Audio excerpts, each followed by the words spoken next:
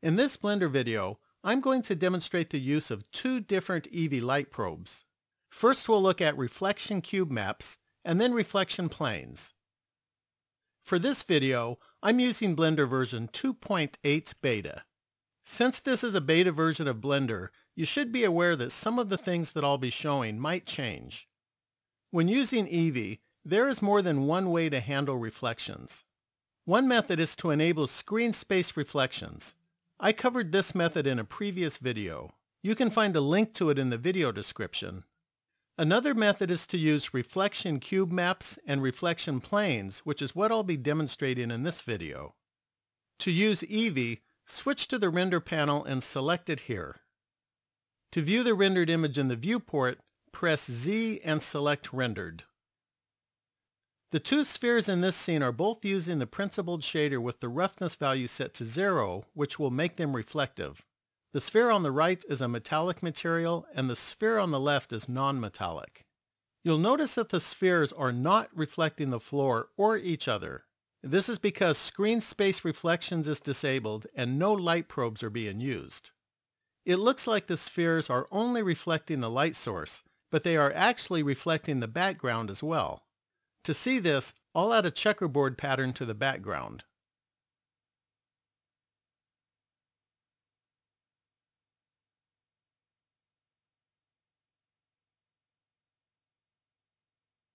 The light probes that I'll be adding don't make the spheres reflective. Instead, they define what will be reflected.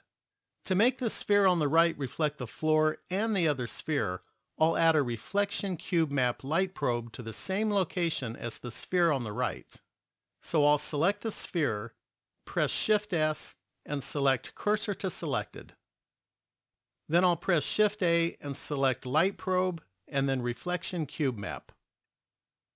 Now I need to bake it. To do that, I'll switch to the render panel and open the indirect lighting section. Here I'll click the Bake Cubemap Only button. I'm also going to enable Auto Bake. This will cause the baking to update whenever I make a change to the reflection cubemap. However, it will not automatically update if I make a change to the spheres or the floor. After baking, you can see that there are reflections of the floor in the sphere, but there are also some black circles. I can get rid of these circles by adjusting the reflection cubemap clipping. So with the reflection cubemap selected, I'll open the Object Data panel, and then I'll open the Viewport Display section. Next, I'll add a check mark next to Clipping. This displays some lines that show the clipping distance of the reflection cubemap. Next, I'll increase the clipping start value until I can see the end of the clipping lines. There are orange dots at the end of the clipping lines which show where the clipping starts. When the dots were inside the geometry of the sphere, the black circles were visible. So adjusting the clipping start value until the dots are just outside the sphere produces a nice reflection. However, it's important not to adjust this value too high. You'll notice that this dot is in between the sphere and the floor. If I increase the clipping start value even more, then the dot will be below the floor. This causes the reflection to show a hole in the floor.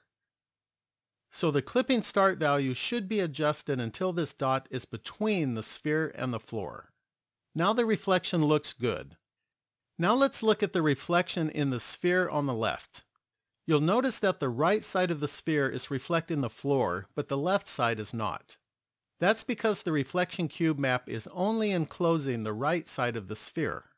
This outer line of the reflection cubemap shows where it has influence.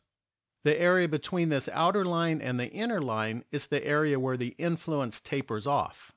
So there is a strong reflection on the far right side of the sphere, and it tapers off toward the left. This area where the influence tapers off can be controlled by adjusting the fall-off value.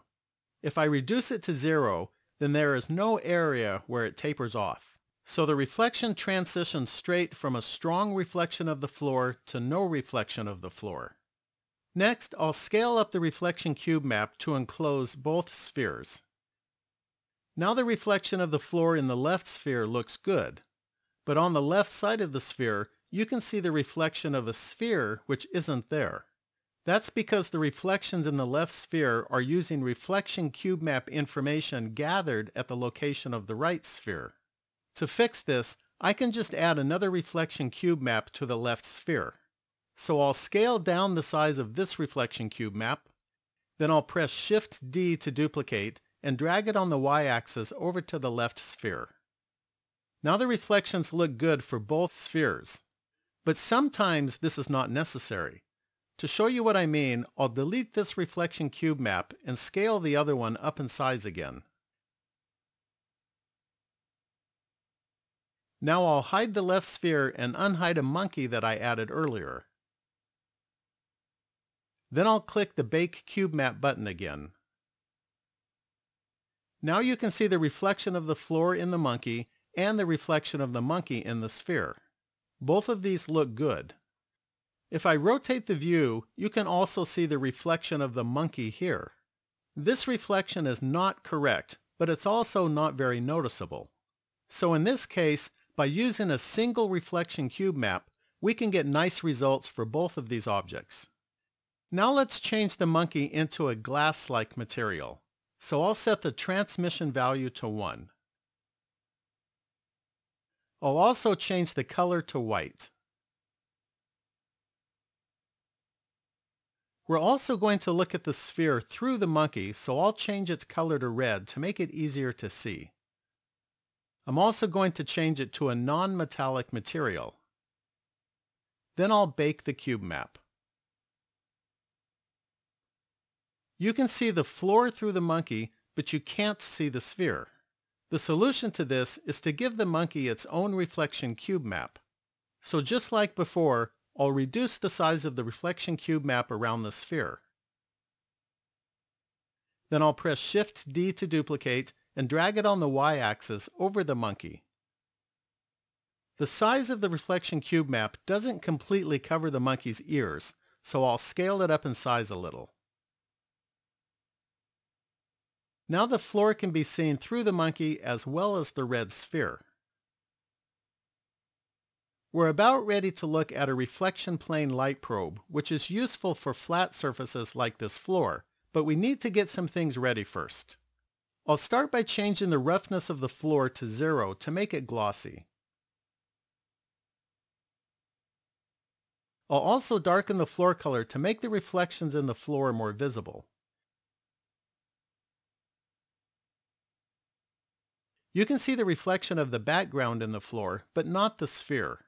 There are some reflections in the floor under the monkey where the reflection cube map intersects the floor, but the reflection does not look correct. To fix this, I'm going to prevent the reflection cube map from intersecting the floor. So I'll select the reflection cube map and change the probe type to box. Then I'll scale it down in size until it doesn't intersect the floor. Now I'll switch to right side view. Then I'm going to scale it up on the y-axis so that it covers the ears. The reflection cube map is no longer affecting the floor. Now I'll add a reflection plane to make the floor reflect the monkey and the sphere.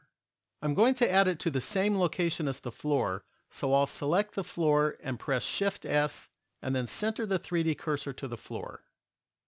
Then I'll add a reflection plane.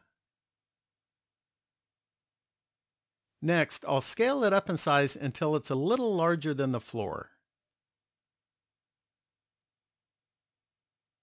Then I'll move it up just a little on the Z-axis. Now the floor looks like a mirror and you don't see the pattern that was on the floor.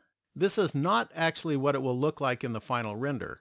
To see what it will look like, switch to the Object Data panel and in the Viewport Display section, disable Show Data. This is what the floor will look like in the final render. You can see the reflection of the sphere and the monkey. If you don't see the reflections, then you may need to flip the reflection plane over. Now I'll show you something that I'm not sure whether it's a bug in the software or if it's just a consequence of how EEVEE works. In either case, it's something that you should be aware of. If I change the floor to a metallic material,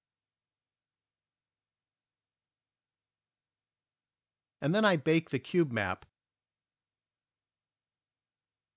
The floor as viewed through the monkey looks very dark. The reflection of the floor in the sphere is also very dark. To make this easier to see, I'll change the material of the sphere to a metallic material.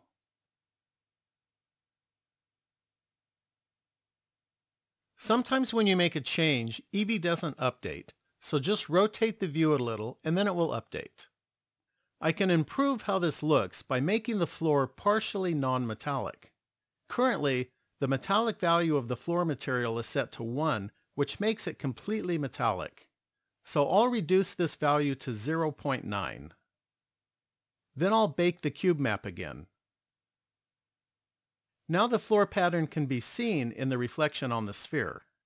The floor as seen through the monkey is still dark, but it did improve slightly. Well, that concludes this video. Thanks for watching, and please subscribe and leave a comment.